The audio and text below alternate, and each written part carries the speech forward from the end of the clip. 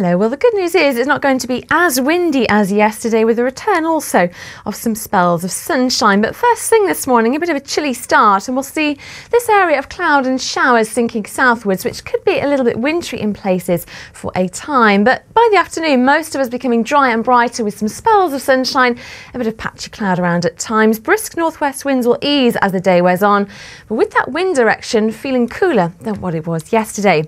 Into tonight, we'll see some further scattered showers, which could be a little bit wintry again in places. They will then fade away and temperatures will fall away under mainly clear skies. A widespread frost, the risk of some ice, lows for some of -6. So a cold, frosty start to the day on Wednesday with some sunny spells in the morning. Cloud will build as the day wears on with some spells of rain during the afternoon, a touch less cold than today.